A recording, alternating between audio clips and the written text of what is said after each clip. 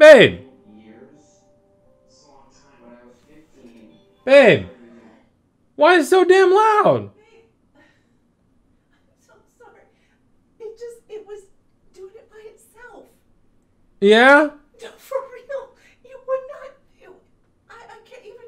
It was doing like the power off button and it wouldn't do anything. The volume just kept going on by itself. It was crazy. You're crazy. Okay. Sorry. The fuck, man? Hello and welcome to Where in the World, the Eye of Dread. Whether you're new or a returning Cardinal, welcome to the channel. Be sure to like, comment, and subscribe if you like what you hear and see today. The music, ambiance, and sound effects you will hear throughout this video are brought to you by Artlist.io. Be sure to check out their services, especially if you're a content creator like myself. If you sign up for a year-long subscription using my affiliate link down below, you get 2 free months on your year-long subscription, aka 14 months. Now with all that said, let's go ahead and jump into this thing.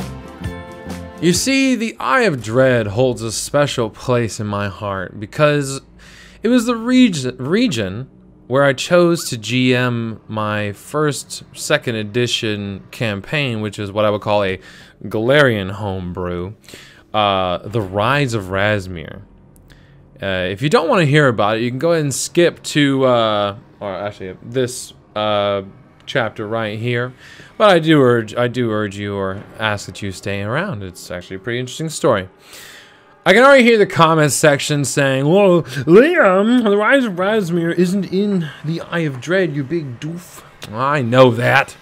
Since the bestiary came out alongside of the core rulebook, you know, like all tabletop games should. I'm talking about you, 5e. Shame. The bestiary had written rules about how to make NPCs and characters vampires. So I designed a campaign that predominantly took place in Ustalav, where the players knew that they would become vampires whether they liked it or not, but they didn't know when. They could not choose caster classes or classes that could use magic, because for those that don't know, vampires have fast healing. The hit to your max HP may seem rough, but because you're able to wait for a minute or less and your HP be completely regenerated, I thought it was pretty fair. You essentially could breathe out the bullets like you would in Call of Duty after waiting a few seconds. Either way, the players were in Ustalav and had to reunite the counties and reform Ustalav into one nation, as the nation was once in the past. And it doesn't sound all that bad until you add in the fact that Ustalav's biggest problem is undead and the players were vampires. So you do the math on how calculated and complicated you think that was. The party eventually started having talks with nations all around Lake and Carthen. It was actually pretty awesome. I would upload the sessions to YouTube and Podbean, except that I used a lot of copyrighted music, which would get the podcast and the YouTube pretty much flagged indefinitely. Thanks for listening to me reminisce about my past campaign, but it is what made me fall in love with 2nd edition, and hopefully you will too. Let's get into the Eye of Dread. First of all, we have the nations within the Eye of Dread. We have the Belkzen. We have the Fangwood, or I should say, we have nations and places of interest. So we have the Belkzen, we have the Fangwood Forest, we got the Gravelands, we got the Isle of Terror, we have Molthune, we have Nirmathas, we have Oprak now, which we didn't have in 1st edition, and we have Ustalav, my favorite. When it comes to the peoples within the Eye of Dread, we have dwarves, we have goblins, we have half-orcs, we have Kelid, we have the Taldan, and we have the Verisians. One they don't have here in the World Guide, we also, of course, because of Oprak, we have hobgoblins. So, next, we have the languages that are most commonly spoken here in the Eye of Dread. We have Common, we have Goblin, we have Halit, we have Necro, Orcish, and Verisian. Another fun fact, what I did with my, or I shouldn't say fact, one thing I did with my players once they became vampire was it was kind of like an innate learning of the language they had because they were now undead. I thought those were a fun little twist. Anyway, we also have the factions. We have the Esoteric Order of the Palatine Eye. We have the please don't butcher or please don't execute me in the comments. We have the Magambia. That's how I'm going to pronounce it. And last but not least, we have the Whispering Way. So when it comes to the religions within the Eye of Dread, we have Desna, we have Orostel, Iomedae, Phrasma, no surprise, especially in Ustalav, Rovagug, and Urgathoa, which, no surprise, in Ustalav. Resources. We have armor, weapons, books, lore, grain, fruits, vegetables, jewelry, gems, livestock, hides, lumber, mercenaries. I'll go back to that one here in just a second. And ores. The Eye of Dread is one of the only, I believe it's one of 2 regions in the entire, in all of Golarion that actually have mercenaries as a resource. Fun fact, Ustalav does not have a standing army. And again, that was one of the biggest challenges the players had to face too, was if they're going to reunite a nation, people want to make sure they're protected, and all these nobles wanted to make sure they're protected and all that fun stuff. Anyway, for notable figures, we have the Overlord Ardax the White Hair. His little tidbit here, which by the way, I'm reading out of the Pathfinder World Guide. So, the Overlord of Ugir. Ardax controls access to Urgir and oversees negotiations between Belkzen and their neighbors, the orcs to the north of Ustalav. Then we have General Azerzi. General Azerzi, founder of the Iron Fang Legion and now ruler of Oprak. General Azerzi works to establish a hobgoblin homeland and secure the resources of the Onyx Vault. So, yes, the hobgoblins are led by a female. Power to the ladies. Power to the ladies. Then we have the Imperial Governor, Marquin Teldas. The Imperial Governor of Molthune focuses on expanding the citizenry of his nation in order to strengthen it. Pretty like any ruler would. But keynote, obviously, he's the Imperial Governor of Molthune. And last but not least, the legend, the one, the Whispering Tyrant.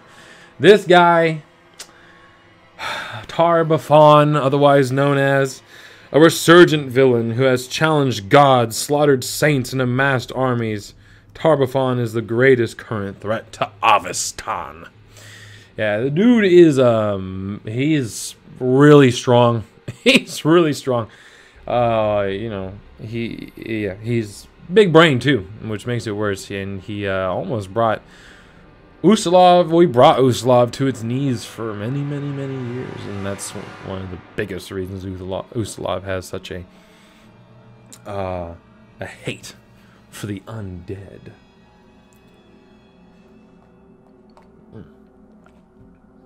Wife brought me some hot cocoa. Can't pass that up. So. And now we move on to the reading. So, we will begin on page 38 of the Lost Omens World Guide. Blood and conflict have been facts of life in north-central Avestan for centuries, and with the recent collapse of the valiant Crusader nation of Lastwall, the area is even more dangerous. Though many perils haunt these war-torn lands, among the deadliest is the Lich Tar-Baphon, or otherwise known as the Whispering Tyrant, who has recently re-emerged to threaten the region once more. The Wizard King Tar-Baphon first rose to prominence around 850 AR. His mortal life is shrouded in myth and legend, but he mastered necromancy and drew the attention of the god Eredin himself. In 896, the two clashed on the Isle of Terror, where Tarbaphon tried, but failed to lure Eredin into a trap called the Well of Sorrows. Eredin killed Tarbaphon, but the powerful wizard rose again 2 millennia later as a lich. Under the title of the Whispering Tyrant, Tarbaphon seized power in Ustalav and united the great orc tribes of the Belkzen under his banner. The Whispering Tyrant held central Avestan firmly in his skeletal fist for centuries, raising slain troops to fight as undead warriors. Now, fun fact here about the Whispering Tyrant. For those that don't know anything about lichdom, in order to become a lich, so lichdom, obviously the practice or attempt to becoming a lich, or becoming a lich is the process is called lichdom. Those who are attempting to become lich, you essentially have to make a very deadly brew of very, very, very unique and very rare items, some unique. And you have to make a brew, and when you drink it, it kills you. Some liches drink something that kills them quickly, some drink something that kills them slowly. Tarbaphon's intellect is so high that he made a concoction for his lichdom that required his death to be from a divine creature, or like a powerful divine creature. And of course, if you're slain by a god, I would say that's a pretty powerful divine creature. And the chances of him coming back were about 2%. But he did. And so when he did, unlike every other lich up until that point, who had only been killed by the serum, their elixir that they'd made, or suicided themselves, only came back so powerful. And he was smart enough that he came up with a solution that was far beyond anyone's comprehension. Essentially, he was I believe he was 20th level when he died. So again, this is someone who has like that 22 intelligence, just way too bright for their own good. But we continue.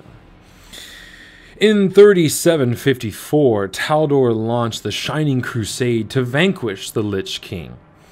Its Knights of Ozim established the port town of Vilumis as a foothold, and, with the dwarves of Kragodan, fought back the Whispering Tyrant's armies.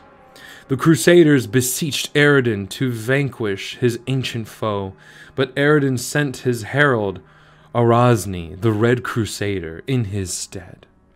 The Knight of Ozem rallied behind her, but Arazni fell against the Wizard King and was slain.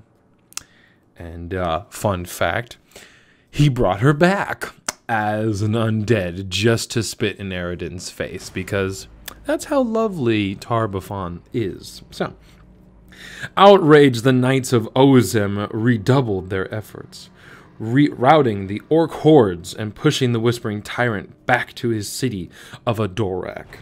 To his city of Adorak. There, the valiant General Arnesant faced the Whispering Tyrant in single combat. The overconfident Lich casually casted the wish spell, for the general's heart to fly into his hand. I mean, granted, you could do that in first edition, you cannot do that in second edition. But Arnesant was protected by a shield crafted by Eredin himself. The shield absorbed Tarbaphon's magic, shattering it into a dozen pieces. One of the pieces embedded itself in the Whispering Tyrant's hand, burning his undead flesh with its life-giving energy. The weakened Lich retreated into his fortress, called the Gallows Spire, where the Crusaders, too exhausted to pursue, sealed him within, using powerful magic wards. The Crusaders named the lands surrounding their former base of operations Lastwall, establishing themselves there as watchers of the Whispering Tyrant's prison and defenders against Belkzen. The nation of Ustalav was free at last, although it never recovered the vigor that Tar-Baphon had stolen from it. Yet the Whispering Tyrant plotted within his prison. He learned that he could use the shard still lodged in his hand as a devastating weapon. Remotely detonating the other shards of the shattered shield, his agents, a group of necromancers and death cultists known as the Whispering Way, stole the shards and placed them in key sites, including Lastwall's capital of Vigil and the shadowed halls of the Gallows Spire. The Gallows Spire's explosion cracked the Crusaders' Great Seal and freed the Whispering Tyrant. After setting loose hordes of undead across Lastwall, now known as the Gravelands, the Lich moved against Absalom, determined to seize the power of the Starstone for himself. Powerful heroes sacrificed themselves to detonate the shard in Tar-Baphon's own hand, staining the area now known as the Tyrant's Grasp with his necromantic power, but forcing the Whispering Tyrant back to his phylactery on the Isle of Terror. The Whispering Tyrant now amasses his undead armies and prepares to ravage Avestan anew. Fun fact, Paizo has hinted and announced, not fully announced obviously, but hinted at a adventure path that will once and for all bring down the Whispering Tyrant. Looking forward to it, Paizo. I hope it's coming. We now move into Belkzen. Cartographers may designate the lands between the Tusk Mountains, the Kodar Mountains, and the Mindspin Mountains, Belkzen. But there is no such formal nation, and few of its mainly orc residents would deem it a place name. To them, Belkzen is the name of a legendary hero, an orc warlord who united the tribes in the area and conquered the dwarven sky citadel of Kol Dukar more than 8,000 years ago. Belkzen renamed the city Urgir, and it remains the largest city in the region by far. Although Belkzen's alliance collapsed after his death, fracturing the orcs into dozens of feuding tribes, Urgir remains a symbol of power to them, and despite constant turnovers in leadership, the city has continued to grow. Clever and far-sighted warlord named Grask Uldeth, chieftain of the Empty Hand tribe, saw the economic benefits other nations enjoyed and sought to bring them to Urgir by means other than simply stealing them. Uldeth created a system of tokens allowing non-orcs to travel through Belkzen freely in exchange for tribute payments, encouraged merchants to relocate to Urgir with light taxes and complete indifference to unscrupulous wares, and ensured their protection in the city with a rudimentary police force called the Closed Fist. Uldeth was slain by a mysterious assassin in 4716. And his steward, Ardax the Whitehair, now serves as the overlord of Urgir. Ardax leads the Closed Fist, but not with empty hand, which has given him more time to coordinate improvements to the city. Chief among these has been the discovery of several caches of dwarven weapons underneath the city, along with huge herd of rust monsters. Along with a huge herd of rust monsters that now patrol with the Closed Fist like trained dogs. When the Whispering Tyrant broke free from Gallows Spire, he sent several envoys to regain the allegiances of the orc hordes, just as he had 15 centuries ago. The tribes of Belkzen remembered what happened to their ancestors under Tar-Baphon. However, and this time, the orcs refused to fight and die for the Lich King. The orcs slaughtered the undead envoys as an answer, and mounted the envoys' heads along the walls of Urgir. The Whispering Tyrant was enraged by this defiance, sending an army of undead to cow the orcs into response. In the Battle of 9 Broken Skulls outside of Urdir, Ardax led a desperate coalition of orc tribes to victory over this undead army. The Whispering Tyrant had sought to break the orcs' morale, but he succeeded only in teaching them how much stronger they could be together. The orcs know it's only a matter of time before the Whispering Tyrant sends another large force, or marches to Urgir personally. While even the most stubborn of the tribes have conceded, they must solidify into a united front to repel this incipient threat. Cut. While even the most stubborn of tribes have conceded, they must solidify into a united front to repel this incipient threat. They struggle to overcome a long history of strife. Belkzen's land is harsh and unyielding. Cut. Belkzen's land is harsh and unyielding, and it receives little rain except during the spring floods that turn the region's largest thoroughfare, the Flood Road, from a wide dry valley into a river. The orc tribes now struggle to work together to share the resources of their hard land, and fiercely debate whether to reach out to long despised neighbors for aid against the Whispering Tyrant's wrath. Orcs who aren't warriors have used this trying time to gain influence and prestige, both due to their skills at managing resources and their relative neutrality in orc tribal grudges. For the first time in millennia, Belkzen's orcs value caretakers, artisans, and negotiators, not just warriors. Next, we have the Fangwood Forest. The Fangwood is an ancient forest, populated by Fae in the ages before Earthfall. When dwarves and Kelid wanderers discovered the Fangwood, they found it rich in resources. The Fae, disturbed by these unfriendly intruders, rallied behind Genduin, an ancient, powerful, and capricious Fae noble. Genduin used guile and trickery to repel the intruders, and before long, the dwarves had withdrawn, and the Kelid settlers declared the forest taboo. Genduin then reached out to her chastened neighbors, forming strong alliances that lasted for thousands of years. Yet treachery lurks even among the Fae, and one of Genduin's handmaidens, Arlantia, had secretly devoted herself to Chith Vusug, the demon lord of fungus and parasites.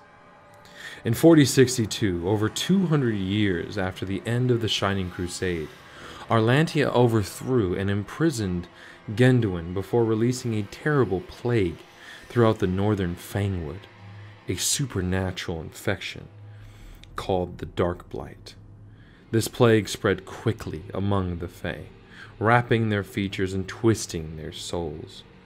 The Dark Blight's expansion was slowed by Nirmathas scouts in the Fangwood, who fought to protect their forest homes from the infection, and finally ended in 4717, when heroes from Nirmathas slew Arlantia and freed Genduin from her imprisonment. Today, Genduin rules from her Acresial palace in the heart of the Fangwood, but her rule is far from secure. Pockets of the Dark Blight remain, and the dense northern section of the Fangwood is home to orcs, dragons, and other threats that murder Fae on sight. Keenly aware of her need for allies, Genduin has re-established relations with the Nirmathas and the Druids of the Crystal Hearst, particularly the scouts and freedom fighters called the Chernasardo Rangers. Still, relations between the fractious humans and fickle Fae are strained even at the best of times, and both sides welcome intermediaries skilled with negotiation or primal magic. Next we have the Gravelands. Founded in the wake of the Shining Crusade, the land formerly known as Lastwall was a nation of knights who swore to watch over the Whispering Tyrant's prison, the Tower of Gallows Spire. The Crusaders established the mighty walled capital of Vigil and the gleaming white port city of Volumis. Although the Crusaders still found purpose in fighting to contain the orcs of Belkzen, many knights believed their organization's glory days were behind them. Their vigilance and zeal gradually dwindled.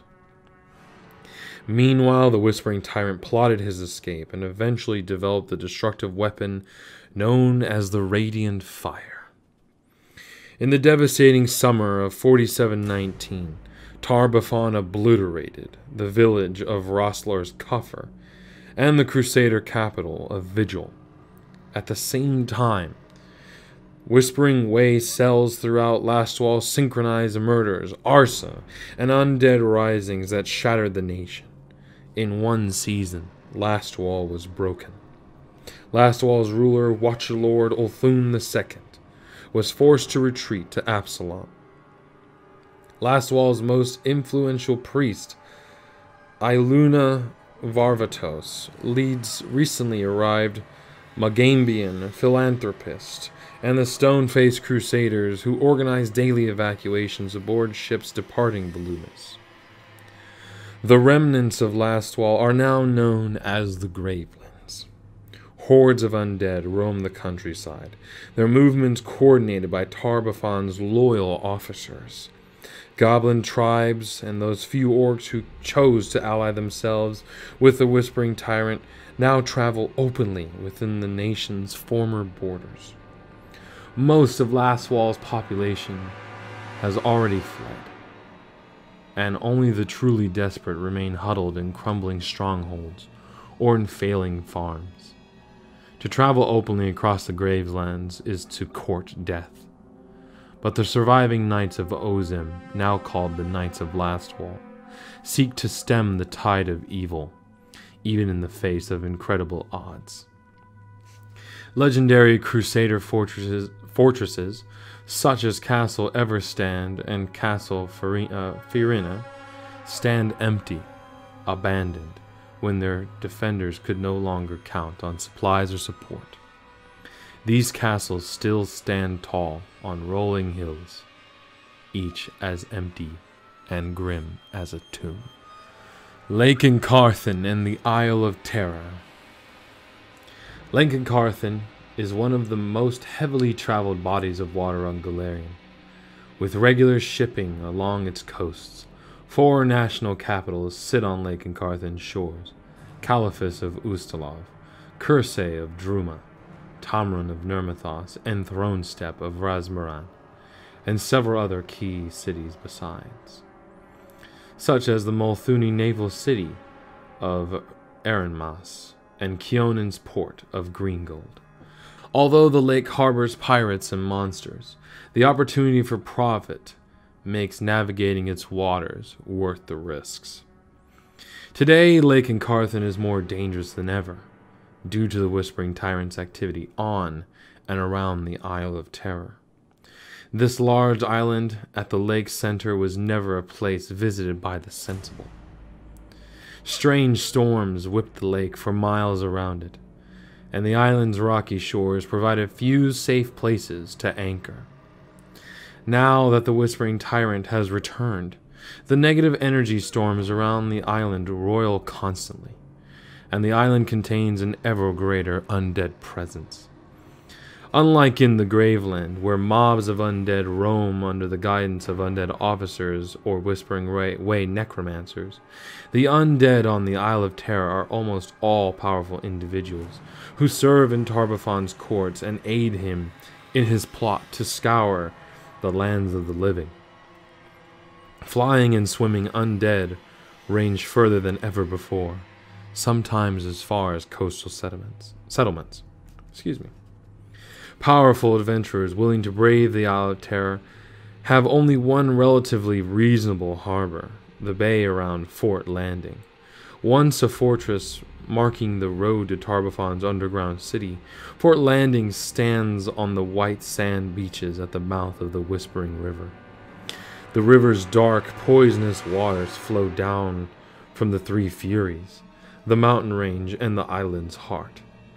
Deep in the Three Furies yawn the Wizard King's pit and its well of sorrows, a trap that Tarbafon set for Eredin millennia ago. The trap is rumored to still be active and poised to snare careless explorers. Not all inhabitants of the Isle of Terror are beholden to the Whispering Tyrant. The terror wolves that prowl the island's forests are a threat to any travelers, and the living trees in the Shadow's Heart forest bear a passionate animosity towards all intruders. The powerful undead dragon named Karamoros hides on the island, fuming and plotting. Karamoros had planned to murder Tarbafon due to an old vendetta, but her hasty attack on the returning Whispering Tyrant led to a humiliating ruse. Although Karamoros and her minions, the Whisper-Scale lizard folk, might serve as allies for those who wish to confront the Whispering Tyrant, she is every bit as crafty and as wicked as her enemy. The Isle of Terror fades in and out of cosmic alignment with the negative energy plane, and entire sections of the island become overwhelmed by the void of that empty, life-hating realm. During this alignment, creatures can step out of the negative energy plane and onto the island, where the Whispering Tyrant presses them into service. The lands touched by this joining can take decades to recover. Molthune. The imperialistic and territorial nation of Molthune was merely a province of Chiliax until it declared its independence and its willingness to fight to keep its sovereignty in 4632 AR. To solidify control within its borders, the Molthuni established a military oligarchy of 9 general lords and created a burdensome series of taxes to fund a standing army. While the elite in the southern cities of Kanorat and Korholm benefited from these measures, the northern territories found the taxes onerous, and 4655 AR rebelled to form the fiercely independent nation of Nirmathas. Since then, Molthune has warred with Nirmathas to reclaim its lost territory, with the conflict alternating between bloody combat and uneasy ceasefire. This dynamic has changed only recently with the creation of the new hobgoblin nation of Oprak and the re-emergence of the Whispering Tyrant, which have forced Molthune to cool many of its military operations on the Nirmathai border. The crushing defeat of northern Molthune's forces by the hobgoblin general Azersi, though officially derided as the fault of the commander in charge and not a reflection of Molthune as a whole, caused a great deal of soul-searching and finger-pointing among the higher echelons of Molthune's government. The rise of the Whispering Tyrant has widened these divisions further, as some generals recognize the current threat requires alliances to survive, while other generals believe that crushing Nirmathas, Oprak, and Tarbafon single-handedly is the only way to regain face after being humiliated. Pragmatic-minded Molthuni diplomats and merchants have been making tenuous connections, while their counterparts in Nirmathas, although bellicose spies and saboteurs frequently infiltrate these delegations. Only time will tell if Molthune will ally with the other nations against the Whispering Tyrant, or doom the entire region out of pride and short-sightedness. Residents of Molthune have traditionally been divided into imperial citizens and indentured laborers.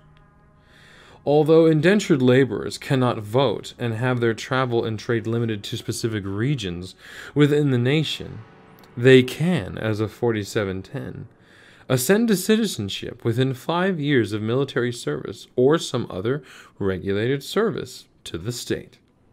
Immigrants are also eligible, and Lastwall refugees have flocked to Molthune as a result. Proof of earned citizenship comes in the form of a large coin with a number and the red flag of Molthune upon it. Those who have earned the red coin are often unpopular with the aristocratic elite, but have swelled the ranks of the Molthune military forces. Molthune also makes use of its mercenary companies, both human and monstrous, though its practice has come under heavy criticism under General Azersi. Has made use of Molthune's resources to raise the Iron Fang Legion and start the Iron Fang invasion. Despite its militaristic leadership, Molthune pursues diplomatic relations with those neighbors it cannot easily subjugate, including the powerful Druma and the Chiliax-backed nation of Iskra. Only the foolish mistake this diplomacy for peace. However, as Molthune is quick to pounce on opportunities to fuel its expansionist agenda. Nirmathas. The people of Nirmathas have always been fiercely independent, willing to fight and die to protect the freedoms they've claimed. Once part of Molthune, the forest folk saw the fruits of their labors claimed by the elites in Kanorat and decided they'd have enough of domination. They first enacted work stoppages and sabotage, but ultimately took up an outright rebellion to claim their independence. The crafty Wugs folk fought the armies of Molthune to a standstill and established themselves as an independent nation under the charismatic leader Irgal Nirmath in 4655. When Nirmath was assassinated on the same day the nation was founded, the rebels named their country Nirmathas in his honor. Nirmathas has suffered many blows over the last decade, from Molthune's draining military offenses to the devastating Iron Fang invasion perpetrated by General Azersi, though both nations suffered from the conquests of the Iron Fang Legion. Nirmathas bore the brunt of the hobgoblins' cruelties. Now the destruction of Lastwall and incursion of the Whispering Tyrants' undead forces have put Nirmathas in a keenly precarious position. The nation is managing to survive due to the strong, experienced militia that was forged during the Iron Fang invasion and the influx of well-trained refugee knights from Lastwall, as well as the fact that the war between Nirmathas and Molthune has cooled due to external threats. There is even talk of diplomacy with Molthune and Oprak, though resentment from previous wars and justified fears about military reprisals cause opposition to proposals of alliances with these nations. Nirmathas' government is loose at best, as individual Nirmathai settlements chafe at being subject to any laws but their own. Prominent Nirmathai meet every 4 years to elect a forest marshal to lead the nation's military and guide its foreign relations. The Nirmathai harvest resources from the Fangwood Forest and the Mindspin Mountains, but they know to take no more than the land can spare. This has resulted in good relations and the unwritten alliance between Nirmathas and the citizens of the forest. Nowhere is there more evident than in the town of Crystalhurst, an ancient settlement in the Fangwood. The Druids of Crystalhurst consider themselves residents of the Fangwood rather than Nirmathas, but they are quick to aid the Nirmathai when the nation is in need. There's a subsection of Krogadon. The Sky Citadel of Krogadon, a towering stronghold that sits inside Nirmathas' borders, but operates as an independent city-state, and has existed for nearly 10 millennia. Remarkably reclusive, the dwarves of Krogadon have broken with their isolationist tendencies only once in recorded history. to march against the Whispering Tyrant. The residents of Nirmathas wonder if they can rely on the dwarves once again now that the Whispering Tyrant has returned. More dwarves than usual have been spotted exiting the isolated city, but the significance of this is yet unknown. Or yet known, excuse me.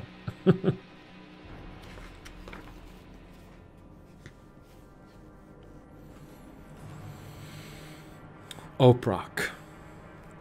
One of Avestan's newest nations, Oprak's nationhood was hard won by the Iron Fang Legion, a hobgoblin army that scourged northern Molthune and southern Nirmathas throughout 4717. Its leader, General Azersi, first rose to prominence as the commander of one of Molthune's non-human mercenary companies. She patiently attracted hobgoblins and other monstrous mercenaries to her side, ultimately swelling her troop into an army. When she had taken all of the recruits Molthune could offer, she broke with Molthune and led her army into Nirmathas. With the aid of a powerful artifact called the Onyx Key, Azersi and her troops made their base in a strange castle deep within the plane of earth, called the Vault of the Onyx Citadel. From there, she could create dimensional pathways to any location she chose, allowing the Iron Fang Legion to move supplies and troops with ease. Azersi's legion rapidly conquered much of the southwestern Nirmathas, and she would have extended her domain further if a group of heroes had not raised a militia to halt her advance. Exhausted by the toll the war had taken on her army, her friendships, and herself, Azersi elected to withdraw her troops into the mountains and use the Onyx Citadel to establish Oprak as a homeland for hobgoblins and other creatures seen as monsters. Azersi carved her lands on Golarion from a sparsely inhabited section of the Mindspin Mountains between Nirmathas and Nidal. The general and her advisors, the Enclave Council, were careful when drawing their borders to exclude the dwarven free city of Krogadon. But Azersi all but dared her neighbors to contest her claim. Representatives from the Umbral Court of Nidal were the first to meet with Azersi and acknowledge the Hobgoblin General's sovereignty, agreeing to a 3-year non-aggression pact. Shortly thereafter, Forest Marshal Dardina Yalis of Nirmathas approached Azersi under heavy guard to discuss diplomatic relations, and agreed to peace for 4 years. Yalis hopes that because the hobgoblins are scheduled to end their peace with Nidal first, they will look west rather than east for military conquest. General Azersi maintains the military arm of her nation, still called the Iron Fang Legion, but has solidly shifted her nation's focus to develop a robust economy. Due to the extraplanar nature of the Onyx Citadel, Oprak is currently the safest nation in the region from the threat of the Whispering Tyrant, and Azersi is currently avoiding military conflict in order to fully develop her new homeland's resources and tactical advantages. Hobgoblins and other creatures willing to serve as explorers, miners, smiths, and alchemists have been flocking into this fledgling nation. Although Oprak is little more than 300 miles across and consists primarily of forbidding mountains, and the hobgoblins have substantially more resources than they have revealed to the rest of the world. The Onyx Citadel rests in a large verdant cavern that the hobgoblins call the Onyx Vault, which is even larger than the territory Azersi claims on Golarion. Created long ago by a powerful species of terraformers called Zeomorns, the Onyx Vault has a variety of terrain, its own day and night cycle, and even clouds and rain. The hobgoblins industriously taming this strange land, negotiating with powerful and elemental natives, and mining the profusion of gems and ores from this wondrous place. Golarion's connections to the Onyx Citadel, paths known as the Stone Roads, are guarded by legions of watchful hobgoblins. 5 such entrances exist throughout the mountains of Oprak, the largest being the Obsidian Tower in the new capital, Hunthel's heart. Azertes diplomats have placed another in the militaristic Hoblin nation of Kaoling in Tianxia, and have opened diplomatic relations with that nation. Last but not least, my favorite, in this region at least, Ustalav. An ancient, mist-shrouded land, Ustalav is steeped in thousands of years of civil wars, shadowy horrors, selfish rulers, and deadly conspiracies. Ustalav has many enemies, but only its most visible foes. Dangerous undead and Numerian aggressors are external. Internally, the nation suffers from infighting among its decaying aristocracy, serial killers who keep to the shadows, and monsters clever enough to masquerade as humans. The land is divided into 3 regions, each with a markedly different history. Although looming mountains, misty forests, and dark lakes can be found everywhere in Ustalav, the character of the local population makes each region seem very different from the others. The heartland of Ustalav, Soyvoda, contains the bulk of the nation's population and its 3 biggest cities. Ustalav's capital, Caliphus, is a fog-shrouded port on Lake Encarthen, whose residents tend to be more cosmopolitan than the isolated people found elsewhere in Soyvoda. Caliphus has always had a problem with overcrowding, but Lastwall refugees pouring into the city have created a full-scale crisis.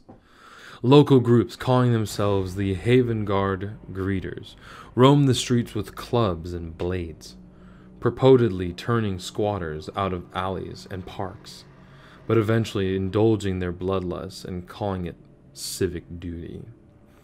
The refugees have few options elsewhere in Soyvoda, though, as the countryside harbors wolves, bears, and other beasts, and the insular Ustalavs outside of Caliphus often greet strangers with torches and pitchforks. The 3 northwestern counties in Ustalav overthrew their hereditary rulers in 4674 and instituted a parliamentary rule of elected commoners. This region, now known as the Palatinates, and is an area of innovative ideals and cutting-edge science. Doctors, alchemists, and academies, particularly at the prestigious University of Lepidstadt, and making startling discoveries in anatomy, medicine, and other sciences. Although some condemn these scientists as dangerous or even depraved, their adversaries are undeniable. More recently, the advanced technologies have made their way from Numeria through black markets and into the laboratories of Lepidstadt, allowing monumental breakthroughs in the fields of clockwork automation, electricity, and steam power, among others. Many wouldn't call the haunted land in the southwest, known as Verlich, a part of Ustalav at all. Certainly, sensible Ustalav shunned the former domain of the Whispering Tyrant, and the area where his prison of Galaspire loomed over the countryside for centuries. The land of Verlich is gloomy and uninhabited, save for the predatory monsters, roaming undead, and a few hard-scrabble settlers. The unnatural storms that plague the area are just one manifestation of nature gone wrong, warped by the Whispering Tyrant's necromantic magic. A place of deadly, verdant profusion, called the Gallow Garden, surrounds the blasted crater, where the gallows spire once stood, a dense, mutated forest, as a blasted wasteland. Although the Whispering Tyrant is now absent, uncounted terror still lingers on. We're now going to go ahead and move into the backgrounds available if you're from this region. We first have the Belkzen Slayer. You are a fearsome warrior from the hold of Belkzen, and your clan counts on you for support, counsel, and defense. With the rising threat of the Whispering Tyrant threatening the safety of your home, you must not let your people down. Choose 2 ability boosts. One must be Strength or Charisma, and one is a free boost. I definitely agree with these 2. You're trained in Intimidation and the Orc Lore skill, and you gain the Intimidating Glare skill feat. This is wonderful. I would just say, if you're going to be from Belkzen, probably going to be human, half-orc, or orc. Anything other than that would be really weird. That's just me, though. Next, we have the Cursed Family. Rumors abound that your family is cursed. While that would explain several unfortunate events in your family history, you may or may not believe it. Regardless, odd coincidences plague your lineage, and perhaps even appear in your own life, and you have become used to spotting strangeness all around you. Choose 2 ability boosts. One must be Intelligence or Charisma. I agree. And one's free. You're trained in Occultism. I definitely agree. And the Curse Lore skill. You gain the Oddity Identification skill feat. Skill feat could be different, but that's just me. The Lastwall Survivor. You managed to escape the devastation that the Whispering Tyrant brought to your nation.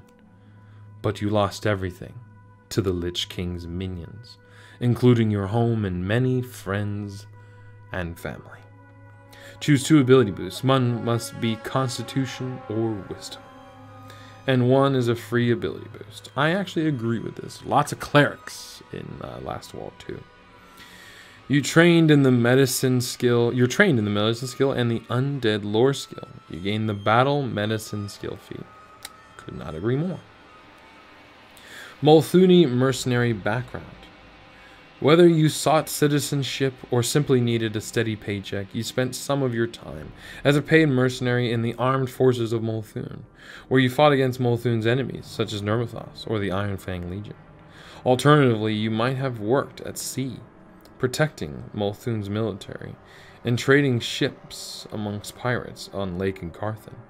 Choose 2 ability boosts. One must be Strength or Constitution, and one is a free ability boost. I definitely agree. I think Dex is not really fitting here. Molthune is very into like plate wielding warriors, so Dex would be really weird. You're trained in athletics and mercenary, and you gain experience professional. I mean, if you're a mercenary, you might as well be good at it. So I have to 100% agree. The Nirmathas Gorilla. Woodcraft comes naturally to you, and you have learned how to use it in the forest to your tactical advantage against superior forces in skirmishes against the Molthune army or the Iron Fang Legion. Choose 2 ability boosts. One must be Dexterity or Wisdom, and one is a free ability boost. You're trained in the Survival skill and the Forest Lore skill. You gain the Terrain Stalker, Underbrush skill feat. Onyx Trader. Oprak doesn't share the secrets of the Onyx Vault with many, but you are one of the lucky few to be permitted to the heart of the nation. You have traveled the extra-dimensional paths of the stone roads and traded goods across a wide variety of lands. You've learned to step lively in foreign markets of all types. Choose 2 ability boosts. One must be Dexterity or Charisma, and one is a free ability boost. You're trained in the Society skill and the Mercantile Lore skill. You gain the Multilingual skill feat. I actually like this a lot. It's pretty cool, pretty cool. The Ustalav Academic.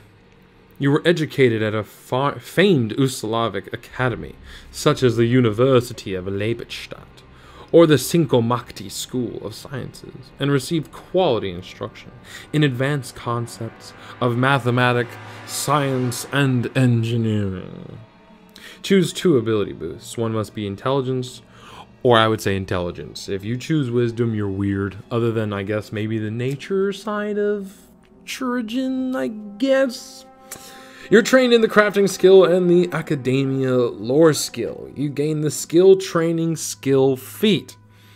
Now, if you were an alchemist, I would... Never mind. I would ask for specialty crafting, although that might be a bit... I don't think... yeah, no, you can't use specialty crafting to level 2 anyway. Never mind. Last but not least, the Whispering Way Scion. Your family has long been associated with the enigmatic death cult known as the Whispering Way, which was recently responsible for the terrible devastation in the nation of Lastwall. Whether or not you have followed in their footsteps, you know many of the philosophy's secrets. Choose 2 ability boosts. One must be intelligence or wisdom, and one is a free ability boost. You're trained in the religion skill and the undead lore skill. You gain student of the canon skill feat. I like it. I actually like it a lot. And the last but not least thing we have in the region of the Eye of Dread is the Lastwall Sentry Archetype. All the nation of Lastwall is gone, leaving only the horror of the Gravelands behind. You refuse to give up and renounce your oaths. You have renewed your vows, swearing to combat the influence of the Whispering Tyrant, wherever it might strike across Golarion. The Lastwall Sentry Dedication. You've sworn yourself as a sentry for the Knights of Lastwall, the first line of defense against incursions by the Whispering Tyrant throughout Golarion. You become trained in athletics and in undead lore. If you are already trained, you become expert instead. Finally, you regain the reactive shield fighter feat. I'm just going to say this right now. If you are a champion and you have access to this, one thing that's always made me a little upset excuse me, about the champion is, unlike the fighter, they do not get reflexive shield or reactive shield, which is crazy because they are like shield and armor masters. This is how you can get it. Boom. Next, the Eye of Ozim. Again, you must have the dedication and you must be expert in perception. A level 4. Whew. Hope you're a fighter or a rogue or something like that. Oh my goodness. You've learned how to spot danger at a distance, allowing you to serve as a sentry with ease. You gain a +2 circumstance bonus to initiative rolls when using perception. And when you're scouting, you grant your allies a +2 bonus instead of 1. Dig it. Necromantic resistance. As part of your training, you've injured yourself against necromancy through repeated exposure. You gain a +1 circumstance bonus to saves against necromancy effects and gain resistance to negative damage equal to half your level. It's really good. Grave Sense. There's a lot of necromancy in Pathfinder, so that's actually really good. Grave Sense. Level 6. You've spent your time hunting the undead, and this allows you to sense them. You sense undead as a vague sense, similar to humans' sense of smell or uncomfortable sensation akin to smelling something cloying and rotting. When in proximity to the undead, you eventually sense their presence, though it might not happen instantly. You can't pinpoint their location. An undead using a disguise or otherwise trying to hide its presence must attempt a deception DC against your perception DC to hide its presence from you. If the creature succeeds at this deception check, then it's temporarily immune to your grave sense for an entire day. I can see a really cool how I put this, a cool moment, you know, just because of how the scaling works. In Pathfinder, I could see like a, you know, one of those, I guess you can call it like a mentor betrayer or like a trusted NPC betrayer, where you have this NPC who's like this quest giver or this, you know, person that the party interacts with at lower levels, and then right before they leave the town, because they're finally high enough to start rolling those checks to succeed, all of a sudden the paladin or the Lastwall Sentry finds out that they're undead. It'd be pretty cool. Pretty cool. Necromantic Tenacity. Level 8. Your training against necromantic effects. Oh, and this, you have to take necromantic resistance for this. Allows you to escape the worst of their touch. If you roll a success on a saving throw against any necromancy effect, you get a critical success instead. If you get a critical failure, you only get failure. Bye-bye, Phantasmal Killer. Can't kill you. That's pretty great. So,